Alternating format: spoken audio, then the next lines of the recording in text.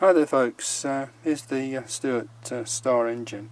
There was a timing issue when I first received this engine, so what I did was I stripped it down, and there's the other parts there, and what I did was that I took the base off, and I don't know if you can see, but there's two bevel gears,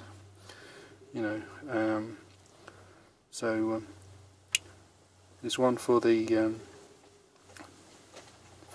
crankshaft, and there's another bevel gear that works that pinion here.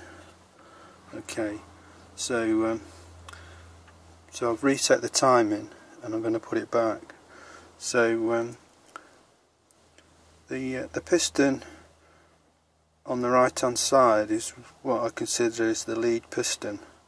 So what I've done now, I've set that at a 90 degree, so it's at top dead centre, and then what I've done is I've arranged the pin so it's in line with that, and I'm going to put it back now, and we'll see if she works. Okay, thanks for watching this video.